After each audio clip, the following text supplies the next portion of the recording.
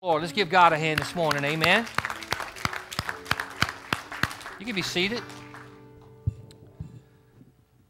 God is faithful. Amen. We serve a big, amazing God. I love to sing about His grace, His mercy. Because it's because of His grace, because of His mercy, we're here today. Amen. Without it, we have nothing. We say that, but do you really believe that? We got to believe that God is alive and well, and He knows exactly what He's doing. Even when we don't, His word prevails. This week, as I was doing some study time, I was reading over in the book of Amos, and I read something, I guess just kind of just stirred my spirit and just stirred me up a little bit, and so I just began to kind of research it and read it through and try to figure out what's going on during this time. But there was a time in the book of Amos where he's talking about famine. And he said there's going to be a famine on the land. And he said the famine that we're going to face is not famine of water or food, but of God's word. Yeah. And I thought, wow, that's scary. That's a scary thought. You know, I told the story how I came back from Russia, and I remember just being so fired up, living overseas and doing a work over there and seeing thousands of people get saved and just things that God allowed us to walk through. And I made a real stupid statement as a young minister, and I said, you know, if I never feel your presence, God, I'll be okay with that. And I think for about 30 days, I felt like I was praying and it was hitting the ceiling, just kind of bouncing off. Wasn't going anywhere. I didn't feel any presence. I just kind of felt just like I was all alone, so to speak. And I remember crying out to God, going, how stupid am I, God, for even saying such a thing as that? God, I need your presence. God, I need it every day of my life. I need your word every day of my life. And I remember the day of my breakthrough, so to speak, when I felt like we began to penetrate the heavens and begin to receive all things God had for us. And I was reminded of this, and I want to read this to you and just kind of bear with me. I want to go somewhere with it. But it speaks here in Amos 8:11. It says, behold, the days are coming, says the Lord God, that I will send a famine on the land, not a famine of bread, nor of thirst for water, but of hearing the word of the Lord. They shall wander from sea to sea and from north to east, and they shall run to and fro and seek in the word of the Lord, but shall not find it. As I read that and I began to research, there was a quiet time or silence time that theologians talk about between the Old Testament and the New Testament, and some give it about 400 years where there was kind of a quiet time between the two. And it was during that time when there was a man by the name of Alexander the Great, who was a young man in his 20s, when the priest came to him and the high priest read the book of Daniel, the prophet of Daniel, to him. And as he read the prophet of Daniel, he got the word from Daniel. He began to think that a lot of those things that Daniel was speaking about was for him, and he began to operate in them, and he became very, very powerful. He conquered all the things that he set out to conquer, all these things he set out to do. I mean, at an early age, he was in his 20s. You know, one thing I say for that is don't despise one's youth. Amen? Don't ever think just because he's 20 or 15 or 16 that God won't use him in a profound way. God will. Some of us old goats is the one that God's having a hard time getting off the couch. Amen? But we find here, in over 400 years where Alexander the Great, he, had the word of God through the prophet Daniel, and he read it as the priest read it to him, and he did all these great things. But then after that was taking place, and of course it was during a quiet time and during the time when the word of God wasn't really prophetically used, and he began to just kind of dry up, so to speak. They said in his 30s, like 33 years old, he died of alcohol poisoning. He drank himself to death. And I thought, wow, wouldn't that kill all of us if we didn't have the Word of God? Amen? Yeah. Because the Word of God is what shows us, directs us, guides us, leads us. Now, we've jumped down and we realize that John is speaking, John the Beloved is speaking about the Word here. And he says in the Scripture, and I'm going to read some of this to you. He's talking about John, and he's talking about the eternal Word. He says, in the beginning was the Word, and the Word was with God, and the Word was God. He was in the beginning with God, and all things were made through him. And without him, nothing was made that was made. Without the word of God, there was a void there. There was a void that was taking place. Even the scripture in Genesis talks about everything had a void. It was without form, without void. And he goes on to say, in him was life, and the life was the light of man, God's presence. And the light shines in the darkness, and the darkness did not comprehend him. Now, this is amazing because when you really study this thing out, and I'm not trying to get into a doctrine here this morning, but I want you to just hear my heart. When they talked about it, he said, let there be light, and there was light, correct? But it was days later before he created the sun and the moon. Yeah. So what was the light? The light was his presence. And so without the presence of God in our life, there's total darkness, spiritually speaking. And so all of a sudden now we have John's coming along, and we have to really realize here, some theologians talk about how Zechariah, which was John's father, who was a priest, this was one of the first words that was really spoken from the quiet time.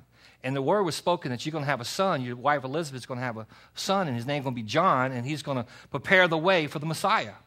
And so we pick up here, and it's talking about, he says, there was a man sent from God whose name was John. This man came for a witness, to bear witness of what? Of the light, that all through him might believe. He was not the light, which we learned earlier when they asked him who he was, and he says, I'm not the light, I'm not Christ. He knew his place, okay? He says, he was not the light, but was sent to bear witness of the light. See, we're sent to bear witness of the light of God.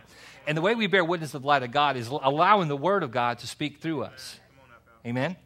He goes on to say, he says, that was the true light which gives light to every man coming into the world. He was in the world, and the world was made through him. And the world did not know him. He came to his own, and his own did not receive him. But as many as received him, to them he gave the right to become children of God. Now, at a time of this period here, you got to remember, it was such a darkness there, and that when the light began to shine and when the word began to be spoken, a lot of people didn't receive it. They didn't want to receive it. To this day, that's why they believe some of the people never received it through some generations. It goes on to say, and it says, to those who believe in his name, it says, who were born not of blood, not of the will of the flesh, nor the will of man, but of God. Then he talks about the word becoming flesh here. And the word became flesh and dwelt among us. And we beheld his glory, the glory as of the only begotten of the Father, full of grace and truth. Now, when we speak about the word, there's power in the word. Amen. There's so much power in the profound word of the Lord. When we read the scriptures, we've got to remember he's speaking to us through a prophet that's timeless for us today. And just the power of the word in our lives can change our lives. What do you mean by that, Pastor? Well, how many times have you been going through a situation where you're just down and out, and all of a sudden a sister or brother or somebody spiritual comes to you and says, you know, sister, let me share the word with you. He gets to give you a word that God gave us thousands of years ago, and all of a sudden, man, that word just enlightens you.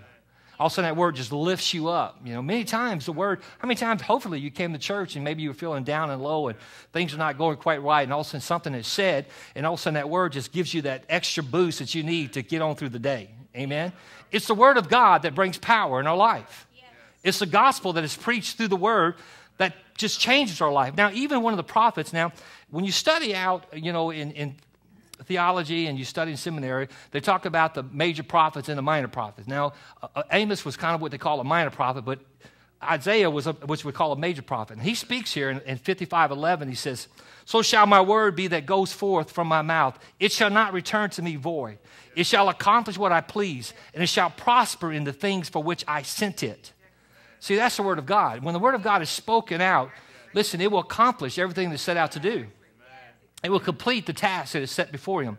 Now, we find later on, actually, where we see whenever Jesus came, and we call Jesus the Word, in John 10:10, how when he came, he not only gave us life through the Word, but gave it with an abundance. He said, the thief does not come except to steal and to kill and destroy. He's not come that you may have what? Life, and that it may have it with more abundance. See, God wants to fill our life with a supernatural abundance that we can carry out the vision whenever God entasks for us to do. Amen? Now, last week, I spoke about the promise. And we talked about the promise of the Holy Spirit. And we read in the book of Acts how the Holy Spirit came. He told them to wait. And you know, obviously, Jesus spoke to over 500 people, because in Corinthians, it talks about he was seen by 500. And he told them, said, look, just go and wait. But only 120 of them waited. Yeah. Now, I always say, what happened to the 380? You know, and that's just to me is a boggling thing that 380 of them missed the development of the power of the Holy Spirit falling on the day of Pentecost, and missed the development of the church, and missed all these things that God intended for them to do. Don't miss it. Yeah, come on. The Word of God says don't miss it. Amen? Listen, receive what God has for us today, embrace it, and realize that you are born for such a time as this. I don't care if you're in college. I don't care if you're in high school. I don't care where you work. Listen, the Word of God will prevail on your job, and it will accomplish everything God has set it out to accomplish. Amen. If you allow it. Yeah. If you allow it. Now, why is that so important? Because, see, the Word, without the Holy Ghost, we can't understand the Word. That's right. Can I say that again? Because, see, the Holy Spirit, when it came, it said it's going to enlighten us. It's going to give us understanding. It's going to give us direction. It's going to give us that understanding that we need. Now, whenever we think of the word Jesus Christ, many of us think Christ is just his last name. Come on, say it. Christ is not his last name. Right. The word Christ means the anointed one, which is the Holy Spirit. Without the anointing, we have no understanding, the Scripture speaks about. And so without the anointing of the power of the Holy Spirit in our life, there is no understanding. The words just blank words. But see, how can we come to a service and I can sit here and preach about something and I can read my notes here and somebody in the middle gets something and somebody on this side gets something totally different, something this side. It's not because of anything I did. It's because of the power of the Holy Spirit that dwells inside the Word. And when the Word is being used, man, you might be going through something over here, this person over here, something totally different, and the power of the Word just goes, whoa, I get it. Whoa, that's for me. God, you listen, out of 1,000 people show up, God, you speaking directly to me. That's the power of the Word. That's the power of the Holy Spirit. That's the power that the Word prevails in our life today. We're living in the greatest time to live. The Word of God is pronounced in such a profound way that just deep understanding is just common in such a deep revelation, a deep rhema, that things are just so wonderful because God is doing something amazing through His Word.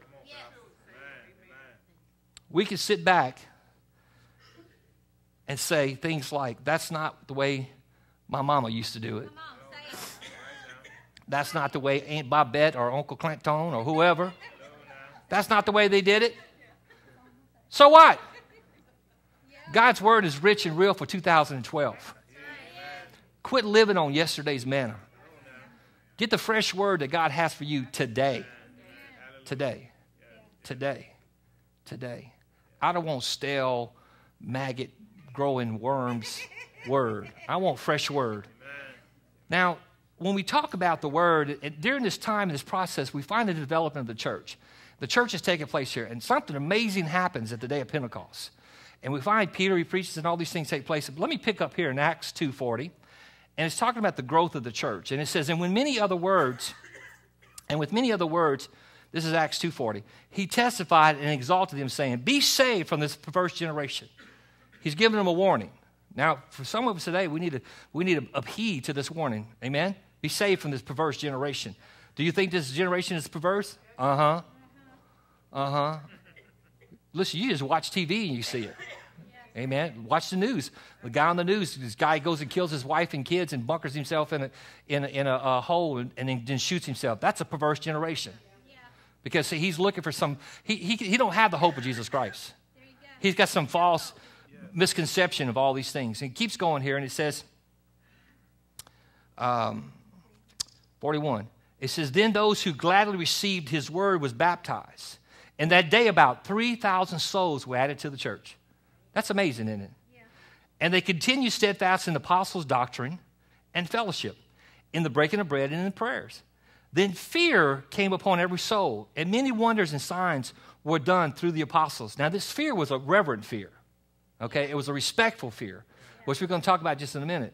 And he goes on to say, he says, now all who believed were together and had all things in common, and sold the possessions and goods and divided them all among as anyone had need. Now, when somebody tells you that tithing is of the Old Testament, you stick your tongue at them and say, okay, well, let's take the tithe in the New Testament and give it all. The tithe in the Old Testament was the 10%, which is a place, a guideline. You can give more than that, amen? But here we says, give it all. He says, so continually daily one accord in the temple, and breaking bread from house to house, they ate their food with gladness and simplicity of heart, praising God. Now listen, this is what I want you to see here. Praising God and having favor with all the people. And the Lord added to the church daily those who were being saved. Now, I believe with all my heart, God wants us to be favorable people. Yeah. Amen? I believe God wants us to find favor. We can find favor with God.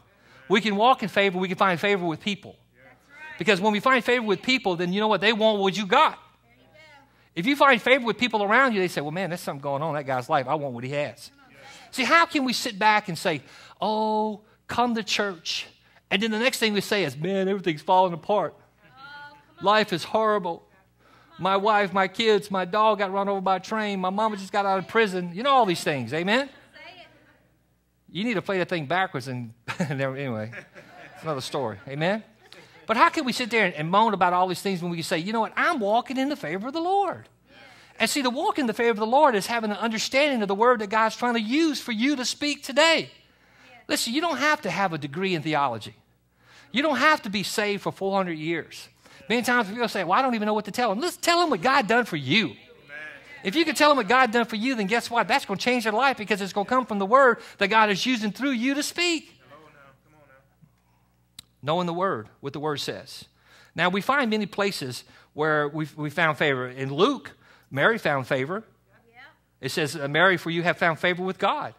Yep. Now, she asked an important question. How could this be? I've never been with a man. Yep. She could have easily said, well, you got me all wrong. But all of a sudden she says, you know what? I found favor with God. You know what? If God chose me, then let it be so. Yeah. Let it be so. Because many things changed during the favor she found with God. We find even Jesus increased in wisdom and stature in favor with God and man. You know, I grew up in a denomination. I don't mind telling you, I grew up in a denomination that used to say, if you find favor with man, you're doing something wrong. People like you, come on. If people like you and they like you, you're probably not preaching right. You're probably not living right. I'll be honest. Some of you look at me like, that's crazy. I'm just telling you the type of stuff I grew up in. And I had to come a long way for me to stop back and say, you know what? I am highly favored of my Father. Yeah. And I am favored because God chose. You know why we're favored? Because we walk in the things God wants us to walk in. And we do the things God's called us to do. And when you do the things God's called you to do, you'll find favor with the King of Kings and the Lord of Lords. Yeah. Now, this morning, if you want to find favor with God, the first thing we need to find favor with God, this is the first thing. We talked about here, as I said, the fear came upon every soul. Now, here's how we find favor with God. We find favor with God when we begin to have the fear of the Lord. Yeah. Now, many people don't have the fear of the Lord. Do you know people don't have the students don't have the fear of teachers anymore? Now, when you say that thing, you think they want to be like, oh, scared. No, there's a reverence. There's a respect. See, people don't respect God anymore. I mean, the way they talk about him on TV and the way they point to the sky and they say the horrible things that they say, they have no respect for the things of God. You see, if you want favor in your life, you need to have a good dose of the fear of the Lord. I tell people all the time when my kids were growing up, I didn't want them to have the fear of Dad. I wanted them to have the fear of the Lord. Because when Dad wasn't going to be there, guess what? If they didn't have the fear of the Lord, they would do whatever they want to do. Are you kidding me? Oh, my kids. Listen, your fear only goes as far as you can reach. God can reach everywhere. We need to have the respect of the fear. Listen, people don't have it anymore. You want to find favor with God, just begin to walk in the fear of the Lord. Even the scripture talks about the fear of the Lord it brings wisdom. Even Psalms talks about it. David was talking about it. He says, Psalms 19:8, he says, the statutes of the Lord are right, rejoicing the heart. The commandments of the Lord is pure, enlighten the eyes. Verse 9, the fear of the Lord is clean, enduring forever. The judgments of the Lord are true and righteous altogether. Growing in the fear of the Lord. Respecting what God has to say about it. Now, you know, God's a loving God, and we want to talk about a loving God, and we love preaching about a loving God, and he is a loving God. And, you know, I say quite often, God's not mad at you. He loves you. He loves you. Listen, many times we think we've done so much that God can't love us. Listen, he knew you were going to do that before you did it. And he still died on Calvary for you. He loves you. God loves you. But guess what? As we talk about God's love, we got to go back and we have to realize, listen, let me just say it like this. You know, God don't play. Come on. Like you ever said, homie don't play? God don't play. Listen, he can take you out. My wife used to tell the boys when they were little, boy, you do that, I'll take you out, I'll make another one just like you. God can take you out. Yes, he can. Why? Because he's God. Now, I don't understand all those things, and I don't understand why things happen, but you know what? Don't take God for play. Moses, who did all those great things, did something wrong. He hit a rock instead of spoke to the rock, and God said, you ain't going into the promised land. Now, can you imagine? I always thought, God, that's not fair. Do you know what he put up with? Yeah, I know it. All the stuff he did for all those years, you're not going to let him do it? But see, God is God. I'm not God. You're not God. God's God. And when we learn to have the respect of the Father, guess what? We can have favor in our lives by respecting who He is. And respecting it. All through the Scripture talks about favor. Psalms 34:9, it says, fear the Lord, you saints. He says, there is no want to those who fear Him. The young lions lack and suffer hunger, but those who seek the Lord shall not lack any good thing. Then He says, come, you children, listen to me, and I will teach you the fear of the Lord. There's a teaching that takes place here, amen? Proverbs 9:10, the fear of the Lord is the beginning of wisdom, and the knowledge of the Holy One is understanding. For by many your days will be multiplied, and your years, life will be added to you. Why?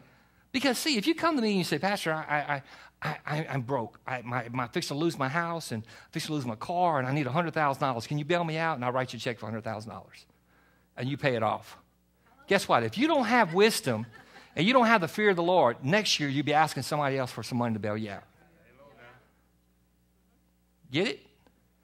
See, wisdom, the fear of the Lord, there's so many things I could touch on this right here. I want to move on.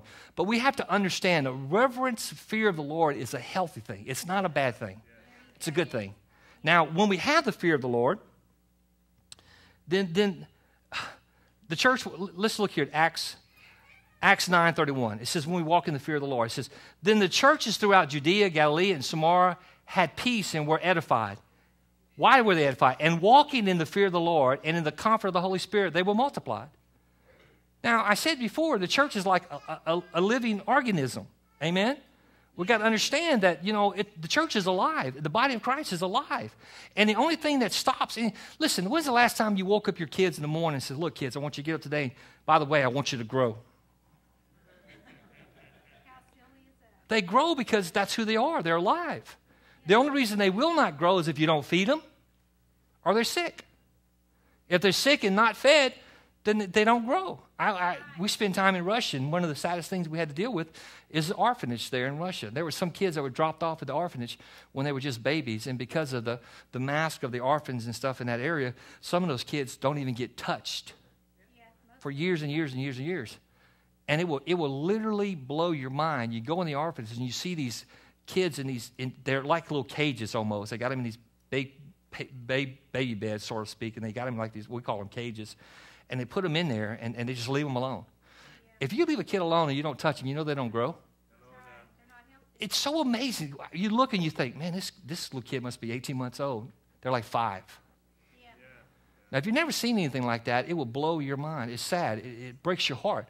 But see, the same thing as we begin to understand the body of Christ, when we find favor with the things of God and we find favor with the people, the body of Christ is healthy, it will begin to multiply and begin to grow. And we need to understand that. Now, one of the things as we find favor when we have the fear of the Lord, this is what happens. When we have favor, we begin to be fruitful and multiply. There you go. Now, what does he say in Genesis? He speaks over in Genesis 1:27. It says, so God created man in his own image, and image of God he created him, male and female, he created them. Then God blessed them, and God said to them, listen, don't just keep subtracting. That's what he says. No, he says, be fruitful and multiply. It says, fill the earth and subdue it. Have dominion over the fish of the sea, the birds of the air, and over every living thing that moves on the earth. Now, if your God gave you those things and you're not utilizing those things, then sad for us. Amen? Yeah. But when we find favor of the Lord and we're doing the things God, listen, you will begin to multiply. Amen? Spiritually speaking. Now, somebody told me, well, it's not about numbers. Yes, it is about numbers. Because the more people we have, the more people that we can touch for the kingdom of God. When somebody says, well, I just want a little few people, you know what they're saying? They're selfish. They're selfish. I want God to touch this whole community. Listen, I don't pray just for Christian Living Fellowship. I pray for the Assembly of God Church. I pray for Cooper Baptist Church. I pray for East Leesville Baptist Church. I pray for all the churches I know of preaching the gospel in this community. Because it's not about one church. It's about the kingdom of God. And when we understand God wants to multiply the kingdom of God, then we get all these things away from us and say, God, I want to do what you called me to do, and I just want to say what you want me to say and allow me to be who you want me to be. Understanding, being fruitful and multiply. Now, my son is good at fruitful and multiply. He got 5 kids. Amen. Shona, y'all doing a good job. Amen. Keep up the good work. Now, here's the next thing. We find favor when we stop asking amiss. Now, what do you mean by that, Pastor? Let me read this to you. James 4:1. Where do wars and fights come from among you? It's asking the question. Do they come from your desires for pleasure that war in your members? You lust and do not have. You murder and covet and cannot obtain. You fight in war, yet you do not have because you do not ask. Verse 3. You ask and do not receive because you ask amiss, that you may spend it on your own pleasures. And he's calling some things here. Now, one of the things that you think about, ask amiss, in other words, you don't find favor with God because you're not asking for the things God wants. You're asking for the things your selfishness wants. You ask amiss. Just being self-centered. You know, God is looking for multiplication by saying, you know, God, I want what you want, not what I want. You know, let me break this down. I said this morning, you can pray for a big, shiny Cadillac. And you can say, I want a big, shiny Cadillac because I want everybody in the neighborhood to know that I got a big, shiny car and I'm successful. That's the wrong reason. Yeah. Now, you say, God, give me a big, shiny Cadillac because I can put more kids in them to bring in the church. That's the right reason. You follow that? And so many times we ask for the wrong reasons. We ask for selfish gain. Listen, I want the church to multiply, not because of Bobby Ganaway. I want the church to multiply because I want to see souls saved. The Bible said a man who wins souls is wise. I want to be wise. I want to win every soul that God gives me an opportunity that passes this way. Will you? No. I wish I could. Can you stop the back door from bleeding? No, you can't. It's going to constantly be a revolving door. But guess what? Every time we have an opportunity, we're going to pour into people's life, and we're going to see people's life change. This week, I got a phone call, and we went and met a man and his wife and kids for lunch, and there was a guy that Julia and I was able to reach when he was here 14 years ago. And now he's serving in the church he's at now in another state, moved in the military. Why do you say that? Because you know what? That's the multiplication I'm talking about. That's the things that we pray for, and that's the things that we see people's life change when you see go to other places and do the things God's called them to do. Here's the next thing today. Favor comes to those who walk in victory, not like a victim. Come on, say it. You see, let me read this. Let me just read it, then we'll go some. 1 Corinthians 15:55. O death, where is your sting? O hell, where is your victory? The sting of death is sin, and the strength of sin is the law. But thanks be to God who gives us the victory. How? Through our Lord Jesus Christ. Therefore, my beloved brother, be steadfast, unmovable, always abounding in the work of the Lord, knowing that the labor is not in vain in the Lord. Now, many times things happen, and we want to be the victim. Yeah. Say it. We want to say, oh, poor pitiful me. They always pick it on me. Say it. You need to say, greater is he that's inside of me than he's in the world. The victory I have is in Jesus Christ, not in myself. It's like I talk about righteousness. People, what is this word righteousness? Righteousness simply means being right standing with God. When you walk in the righteousness of God, it's not yours, it's his. My righteousness is filthy rags. But I'm not in my righteousness anymore. I'm in the righteousness of Jesus Christ. I'm not in my battle. I'm victorious because of Jesus Christ. You see, I can sit around all day long and say, oh, poor pitiful me, and not get anywhere with things of God. As I said before, how can you win somebody to the Lord when you're like, come to church, but poor pitiful me, I don't have enough money to get gas or feed my kids or whatever the case may be. Listen, we need to get to a place where we say, God is good, God understands, and God's going to take care of us. We need to understand the victory that we have is not in ourselves, it's in God himself. Being victorious in the things of God. Even John speaks about it in 1 John 5:4. It says, whatever is born of God overcomes the world. This is the victory that has overcome the world. Our faith. That's what it says, our faith. It says, who is he who overcomes the world but he who believes that Jesus is the Son of God? You see, our faith, when we begin to believe that he is the Son of God, then we begin to believe that he can do all things. There's nothing impossible for him to do. Now, some of us put ourselves in situations where we think it's impossible to get out of. Guess what? He knew you were going to be in that situation before you got in there. And he gave Jesus. That's right. He always gives us a way of escape. No matter what we fall into, he's going, hey, look, psst, over here. Got your way out. When we figure that out, we realize that we can be victorious in the things of God. God wants us to find favor as we walk in his victory. Listen, God, I'm going to say I'm going to get in trouble with this one. There are people in ministry today, missionary ministry, different ministries, that they prey on playing the victim to get financial gain. It's spiritual manipulation is what it is. Poor, pitiful me. I'm over here. Poor, pitiful me. Give to me. Poor, pitiful me. Listen, if I go to lunch with somebody and I invite them to lunch and they could be very wealthy, I'm going to grab the check. I'm going to grab the check. Somebody say, well, he's got more money than you do. So what? You know what? I don't want him to ever think that I just want to go to lunch with him because I know he's got money. Come on, say it. See, we need to come in a place that, we're victorious. God knows what you stand in need of. When we're obedient to the things of God, he said, I've never seen the righteous forsaken or a seed begging for bread.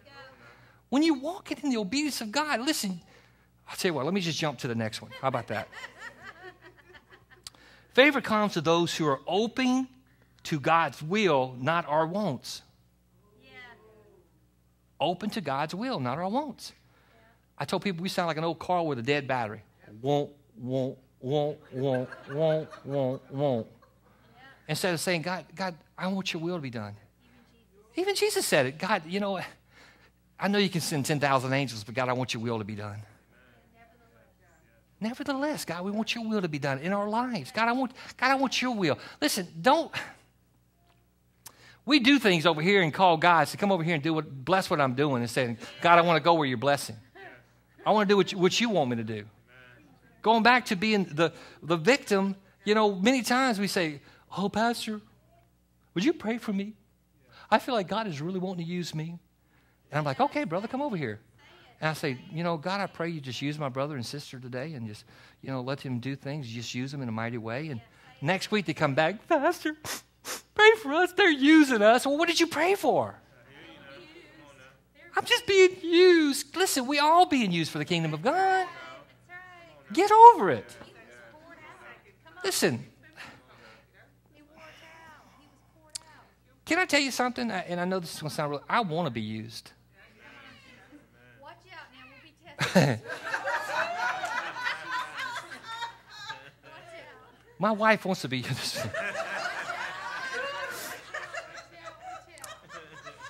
I want to be victorious. I want to say, God, here I am. Now, let me tell you something. Being used is not easy. It comes with a price. It comes with a price. But you're saying, this is what you're saying, not my will be done. God, your will be done. Let your will be done. You see, you find favor when you say, God, I want your will more than anything else. See, the things that I pray for, I tell you two things that I pray for all the time. I pray for God's will and I pray for God's wisdom. God, I want your wisdom. God, I need wisdom. I need your wisdom. God, let me do your... Many times, let me tell you something. I've learned this. There's many times that we get caught up and, we think, well, we're going to do something. We start on something. And listen, I'll tell you real quick. If I figure out real quick I made a move that it's not God's will, I'm the first one to shoot it. I'll shoot that sucker. I don't keep riding a dead horse. Some people just get so prideful and like, well, I said God wanted us to do that, so we're going to keep doing it. Next thing you know, they just run themselves in the ground. If I ever get to a place where I feel like God wants me to do something, I'm going to do it, and all of a sudden God begins to show me you took the wrong turn, I'm getting off the boat. Why? Because I want God's will to be done. Will you make mistakes? Yes. Yes. Yes. Listen, we have to understand that we are still human. Well, that person, they were in the flesh before they ever got in the spirit. Oh, yes.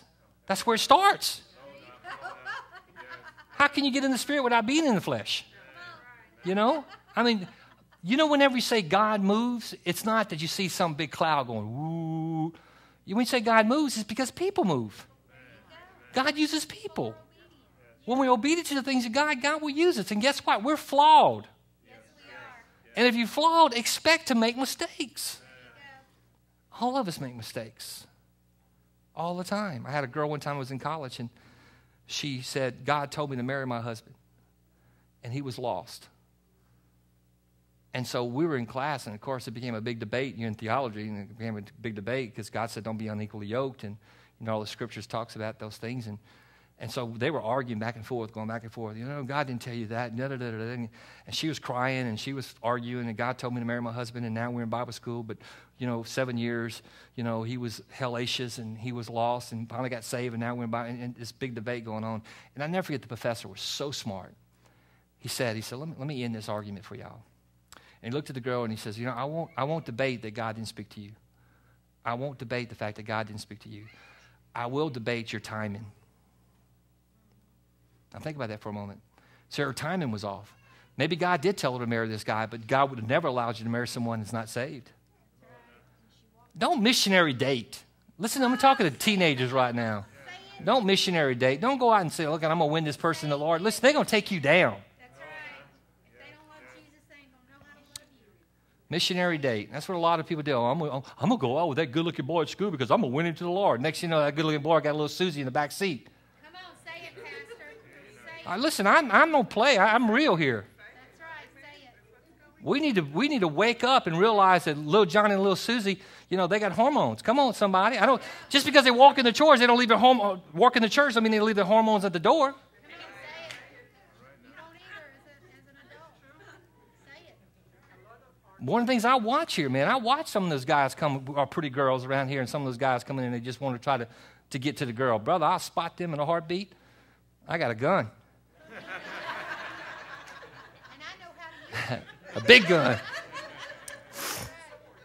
I know how to use it. We got plenty of room. We got a few buried in the bag. We'll bury some more, amen. If this is on tape, I'm just kidding. Do not finish right there. God wants us to protect our children. And see, when you're walking in the favor of God, those things will take place. Our prayer is, God, I want your favor. Because, God, when I find your favor, people see it, and they'll just flock to favor. I want people to flock to the favor of God, not because of me, because of you, God, what you've done for me, what you've done through me. I see people's countenance change all the time. I see people, there was a girl that we won in Russia. I'll never forget this. She was, lack of a better way of saying, she was a streetwalker.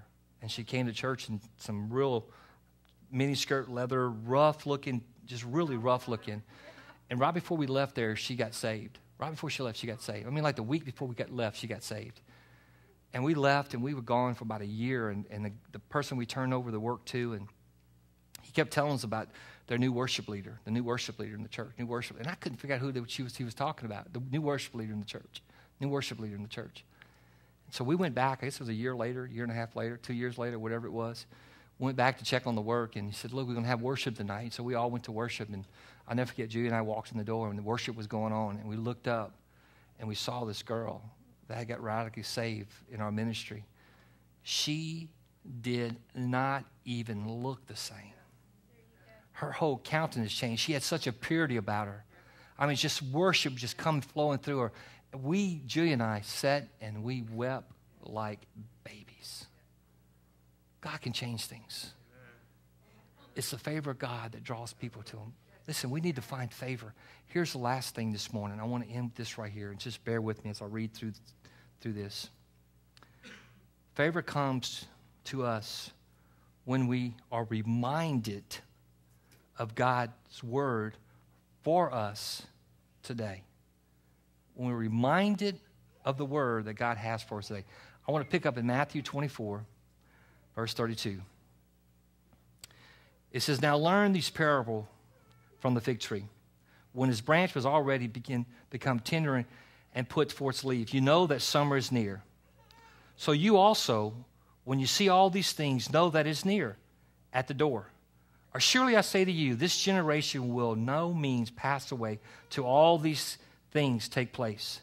And then it says this, heaven and earth will pass away, but my words will by no means pass away. God's words will no means pass away. We keep reading here. It says, but of the day and hour no one knows, not even the angels of heaven, but my Father only. Yes. But as the days of Noah were, so also will the coming of the Son of Man be. For as in the days before the flood, they were eating and drinking and marrying and getting married until the day that Noah entered the ark. and did not know until the flood came and took them all away. So also will the coming of the Son of Man be. It says, then 2 men will be in the field. One will be taken, the other left. 2 women will be grinding in the mill. One taken, the other left. Verse 42, watch therefore, for you do not know the hour your Lord is coming.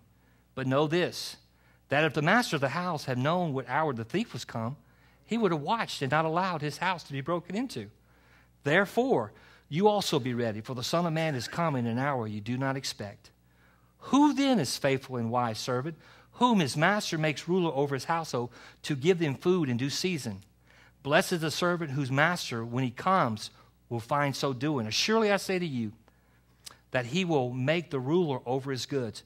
But if the evil servant says in his heart, my master is delaying his coming, and begins to beat his fellow servants and eat and drink, and with the drunkards, the master of the servants will come on a day when he is not looking for him, in an hour that he's not aware of, and he will cut him into 2 apart, and he will cut him in 2 and appoint him his portion with the hypocrites. And it says, they shall be weeping and gnashing of teeth. Now, that's the word of the Lord. And that's the things we have to be reminded of. I went, was it last year, Doc, that y'all allowed us to, the condominium in Branson? Was it last year we went? We went to Branson, and we went seeing the Ark, Noah's Ark. It was a play. It's an amazing play. It's phenomenal. I could describe it to you, but it's just an amazing play to see. If you've ever seen it before, it's amazing.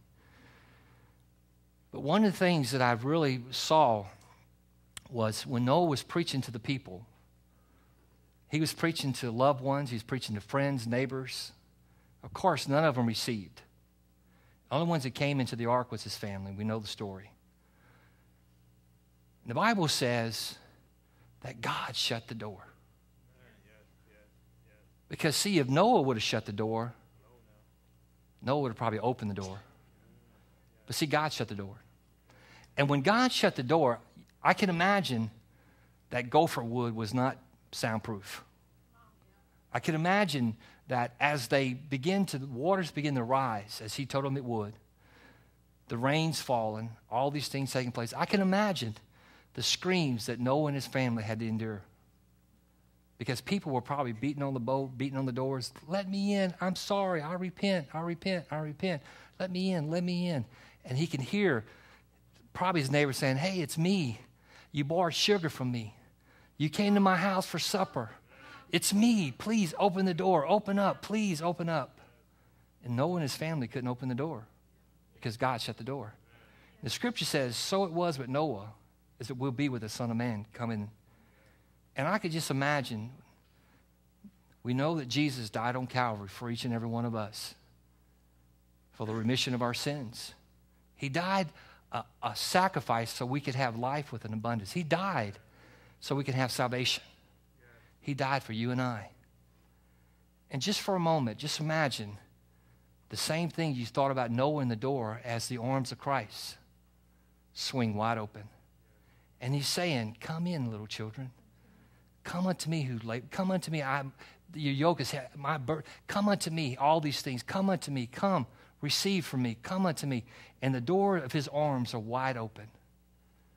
But see, the truth is, we need to be reminded of this, that those doors, his arms, one day is going to close. And when it does, I don't care how much money you got. I don't care how connected you are. Nothing you can do is going to be able to pry those doors open again and say, wait, I'm sorry, I missed it. It's going to be too late. It's going to be too late. See, this morning, that's the things that we have to be reminded of. Because maybe you're here today and you're saying, oh, Lord, thank you that I have salvation, that I won't have to face that. But think about your neighbors who will. Think about the people you work with who does. Think about the ones that will have to face it. And think about what you could have done to give the truth to their life. Walking in the favor of the Lord brings people. Honestly. One day that door is going to close.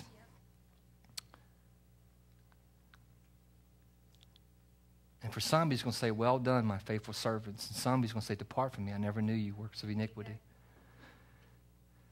The day's coming. The day is coming. Every head bow, eyes closed. Just give me a moment. We're fixing to dismiss, but don't leave. Just hang on for a second. Just heads bows, eyes closed. Caleb, won't you come to the stage? I'm going to ask a couple of questions this morning with every head bowed and eyes closed. I'm not going to call you out, not going to embarrass you, not going to point you out, none of these things. The first thing is I'm going to ask those who are here today that says, Pastor, I know Jesus is my Lord, my Savior. And I probably am not walking in the true favor of the Lord so other people can see the things God wants through me. I want to walk in the favor of the Lord. I want to do so whenever I begin to walk in the favor of the Lord, multiplication takes place. All these things take place. I want the favor of the Lord in my life. If that's you this morning, right where you're at, no one looking around, not going to embarrass you, not going to call you out, just want to pray for you. If that's you this morning, just raise your hand, and I want to pray for you. Thank you, Jesus. Thank you, Father. Anybody else? Thank you, Jesus. Anybody else? Thank you, Father. Anybody else? We'll pray for you. Thank you, Jesus. Anybody else? Thank you, Father. God, you see the hands of your people. And God, we want to walk in your favor. And God, by walking in your favor and doing the things you call us to do, God, we realize that we can win many souls to the kingdom of God. So God, allow us to have that favor in our life. Allow us to walk in your favor. Allow us to begin to be multiply in our lives. God, forgive us where we fail you for not walking in your favor. The next question is I want to ask this. Maybe you're here today and you say, Pastor, I never received Jesus as my Lord, my Savior. Or maybe you're here today and you say, Pastor, there was a time in my life I was serving the Lord, but I realized if I died right now, man, I don't know if I'd go to heaven. Well, I want to pray with you.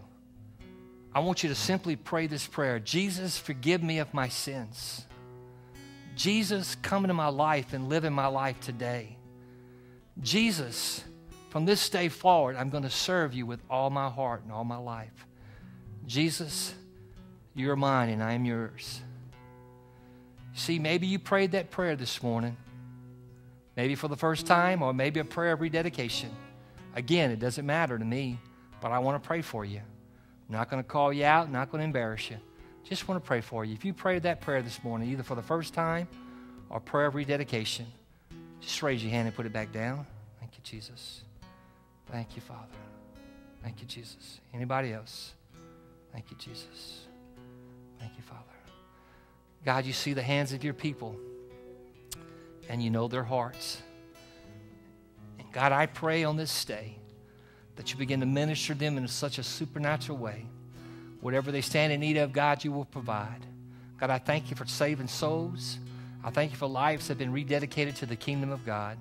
And God, we honor you on this day, and we thank you that we can find favor with you. And thank you, Father, for allowing us to be here today to receive your word.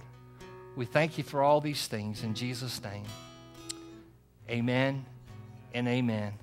If you received that word, let's give God a hand this morning. Amen.